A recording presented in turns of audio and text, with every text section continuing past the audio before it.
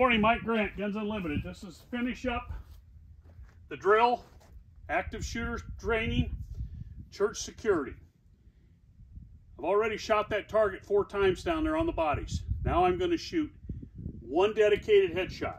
And that means you've got 5 seconds to get this hit. So don't rush it, but you need to get the hit. That target is turned, so it's going to be a little different shooting at a target turned on a headshot, and the head box is only about 4.5, 5 inches wide.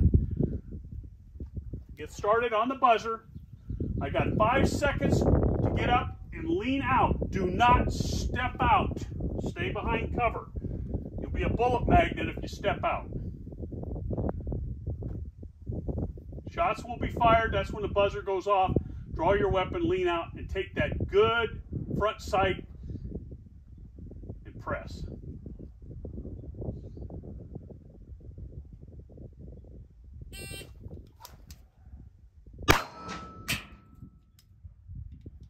Okay, probably a little bit too quick. I felt it, but remember that target is turned. 243 on that time, should have waited. But I tend to shoot a little too quick. I do it all the time. But I want to show you where this hit is. That hit is right on the side of the head. So that means it's going to go right on through that skull and come out the back side.